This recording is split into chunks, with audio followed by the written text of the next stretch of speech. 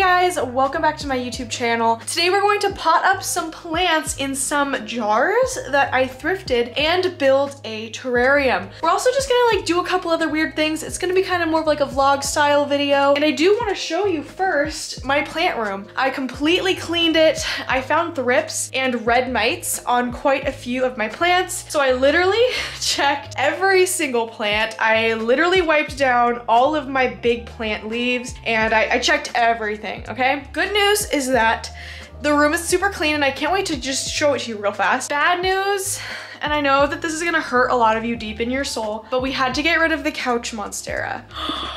Wait, this is game changer! You're on top of my grow light right now, which I am making a video about that you either have seen. No, you haven't seen it yet. You will see a video on it in the future, but amazing! Wow, wait, game changer. Okay, before we get into all of today's super fun content, please make sure you hit like and subscribe. Maybe you've been binge watching my videos and you just forgot to hit that subscribe button. Welcome to the community. I also have YouTube memberships, which you can check out at the link in the description. But without further ado, let me show you my plant room. So the first thing you're gonna notice is that it is pretty barren. My red mites had completely infested all of my orchids up here.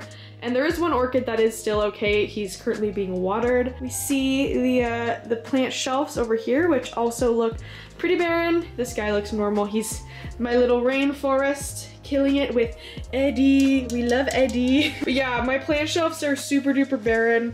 They are just, you know, waiting for more plants. It's summertime. We got some room for plants. I moved my entire orchid collection, well, my Paphiapetalum collection, to this window right here where they're gonna get a lot brighter light than they were getting before. And then we also have my little prop box right here. These guys are just chilling and vibing. Raven's vibing in the little bin. This guy also had thrips. I had to cut off 2 of his leaves, and then also I cleaned the entire plant. So we were just over there. Now we're painting this way. Obviously, not much has changed with the Hoya situation, but the couch area does look exceptionally foliageless, which does make me super duper sad. But I did save the sport. So here's our little sport guy right here. And he's just gonna be growing on his own now, separately. And hopefully that'll be a lot better for him. But the entire plant, like I can't even stress to you guys how infested both of those plants were with thrips. Everything is looking pretty good. My plants are absolutely loving this grow light, which you will be seeing a video on sometime soon. All right, let me show you my little thrift store pot haul. Also, I do just want to let you guys know I am gonna be going out of town here pretty soon for a bit. And I'm gonna be in Seattle filming for Botanicas and doing a bunch of brand stuff for them. While I'm there, you are going to be seeing a slew of houseplant shop tours, and then it's going to dramatically switch to probably Seattle content. Okay, so I went thrift shopping for some little jars because I have been absolutely loving keeping my plants in these jars, especially with like my soil plants, because you can see the roots and they look really cute, and also glass is just way better than plastic. In total, I spent $14.81 with tax on everything I'm about to show you. So number one, I got this cute little pot because I have this adorable little Ripsalis on my desk, and he's in this adorable little pot kind of similar to this one. So I wanted to originally go thrift shopping to try to find a cute little vintage pot or cup or something, and I found this one and it's super duper cute. Next, I got this cute little jar. I am going to be going to Portland in about 3 weeks to help my parents move to Arizona. And I'm going to be visiting some of my plant friends, and I am going to be bringing them a couple little propagations in this cup as a, just a, you know, thank you. To put some moss in here, take some propagations today, put them in here, and then, yeah.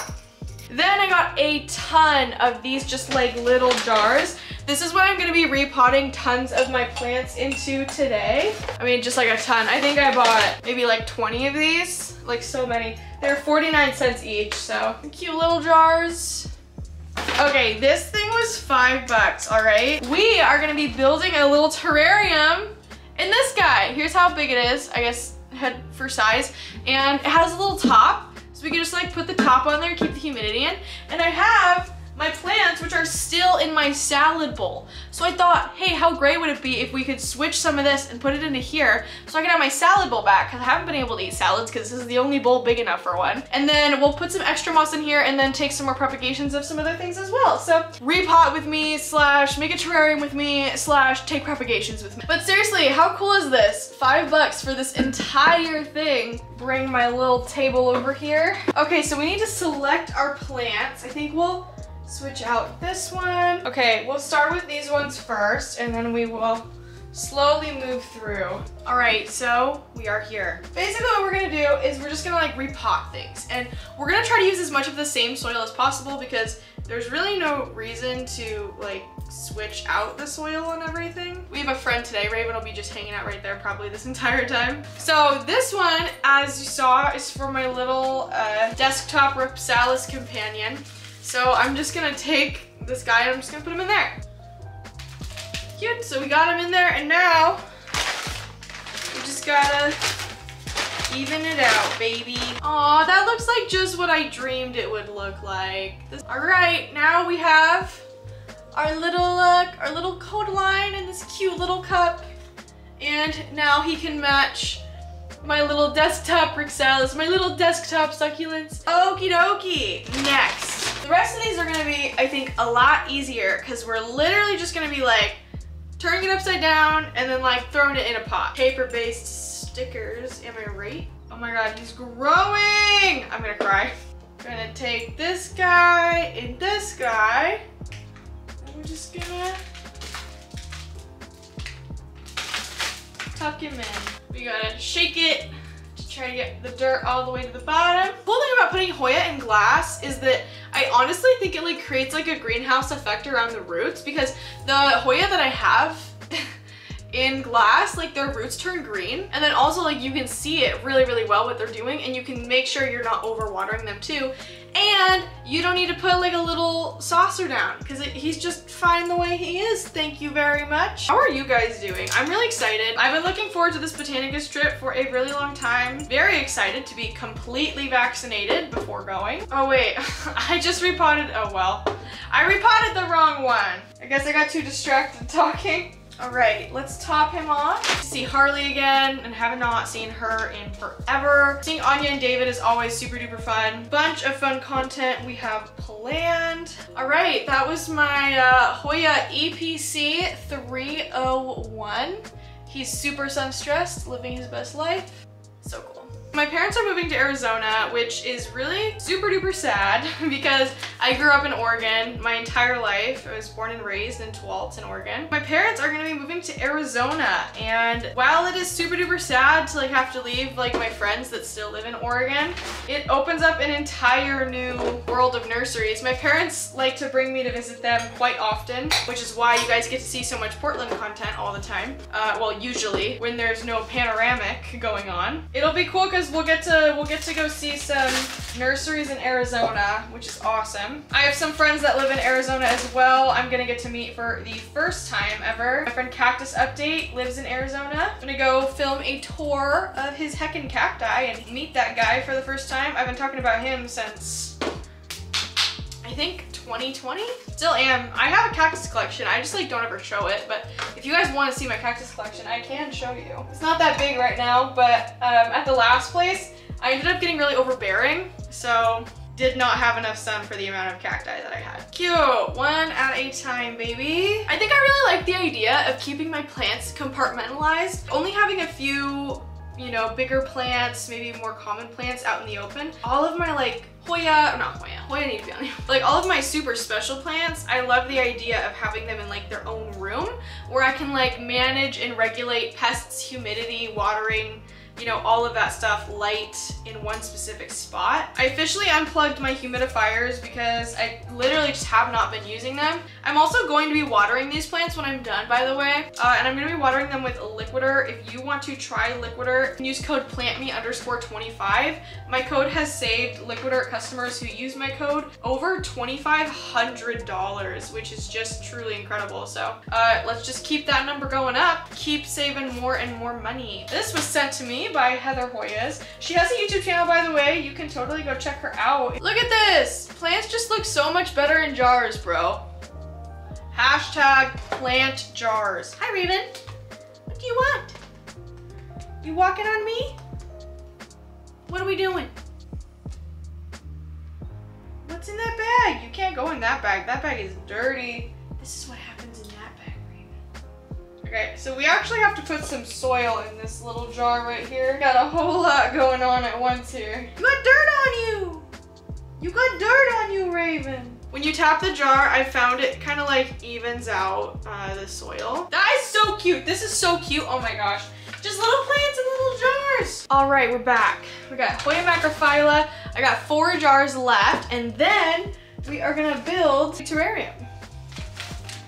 Wow, plants just look so much better in jars. I'm just so blown away. Like, that looks so happy and healthy in this jar. It doesn't really need a well-draining soil, I guess, since we're potting in jars, so it's like not gonna drain. But I think that a chunkier mix is just good for roots overall for Hoya. Let's do my obovata. Yeah, I guess we could put, yeah, all of them. Okay, cool. Wow, we really got, oh, I sat on a cat. Sorry, Raven. We picked 4, okay.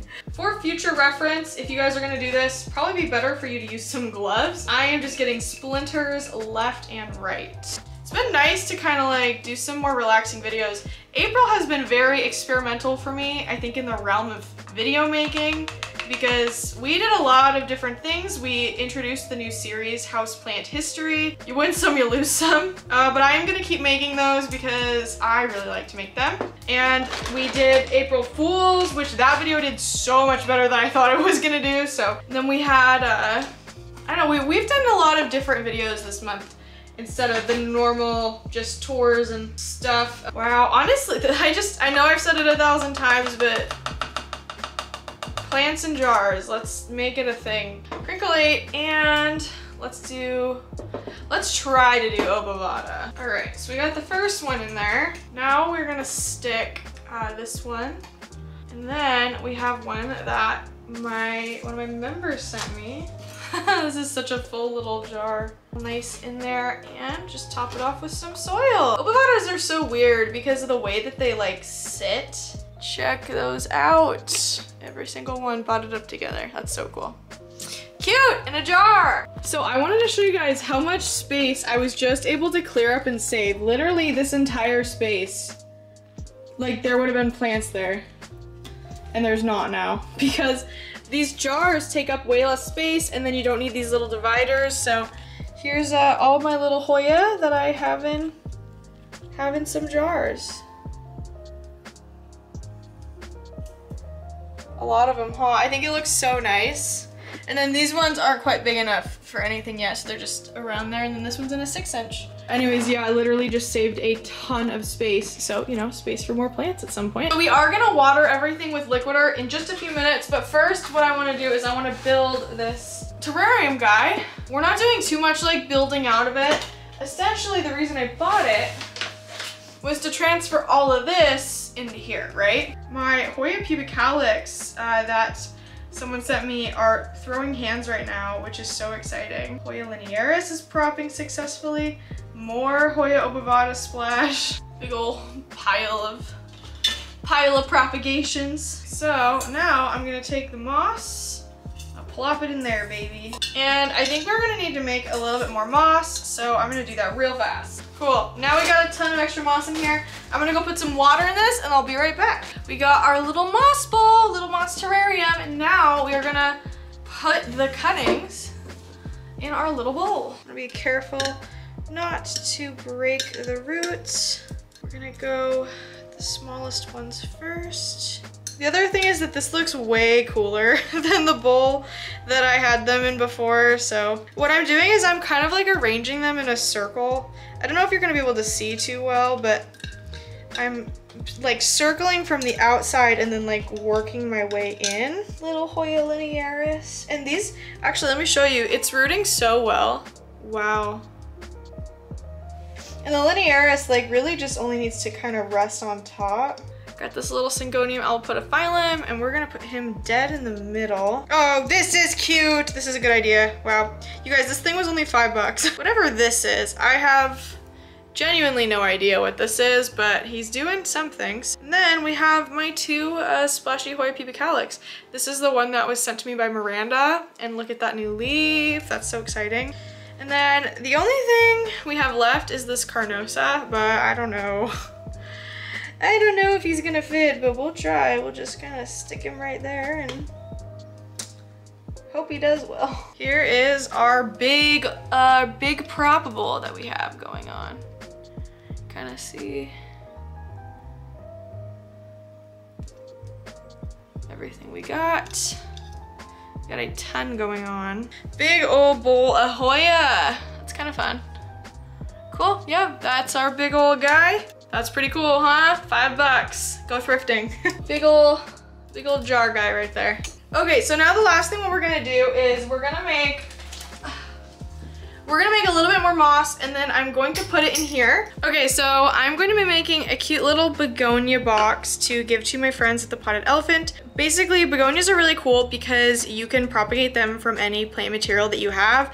You could take just a stem, you could take like multiple parts of a leaf. So what I'm gonna be doing is I'm gonna be taking some leaf and stem propagations, putting them in this little jar, and then in the next 3 weeks, when I finally get to go back to Portland, I am going to give it to them as a little present. So what I'm gonna do is I'm going to actually take a couple different types of propagations, and we'll monitor this because I've never done like a leaf begonia prop video before.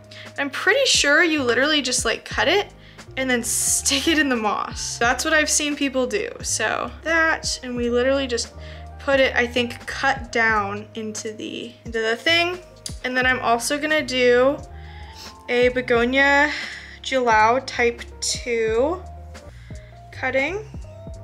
This is one of my favorite begonias in the world, and so I want to share it with them. Here's the little cutting that I took, and I'm gonna split it up into 2 cuttings. This begonia is extremely delicate, so we're just gonna be very careful with how we place it. I have heard that begonia propagations that don't have stem take much longer. We're gonna do a couple different versions. Okay, perfect. We got our Milano Blata and our Julau type 2.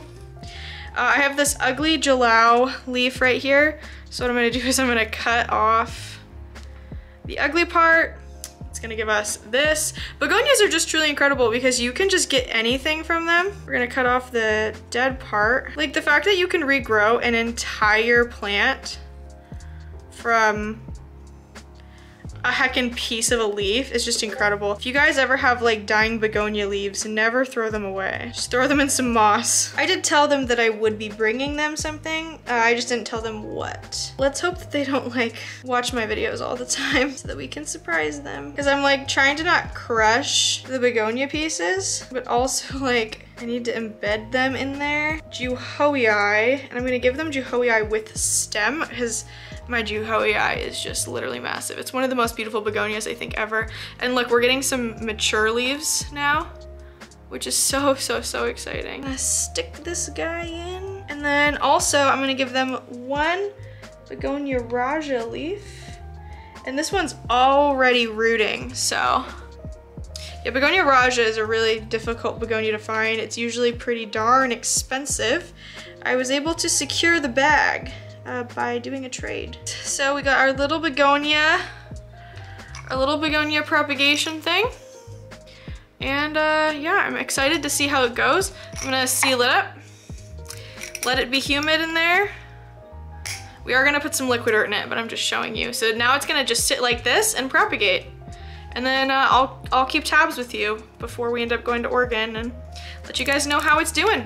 Now what we're gonna do is make our fertilizer. I fertilize with liquid dirt, as you guys know. I never shut up about them. A teeny tiny little bit in my cap here. Great thing is that liquid dirt is non-toxic and pet-friendly safe, so you don't need to be terrified.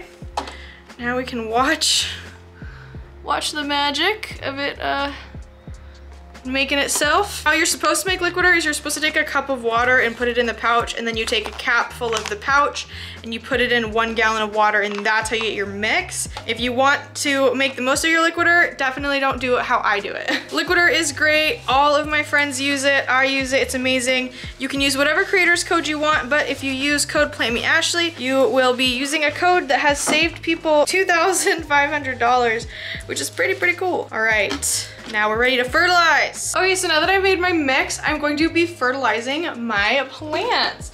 We'll go left to right so that you guys can see what I'm doing. So essentially, I'm gonna be watering almost all of my houseplants that I have actually over in this little table because I haven't done it in a little bit. And what we're doing is we're just gonna heckin' water everybody. Here, watch this, ready? Watch the soil. You see that?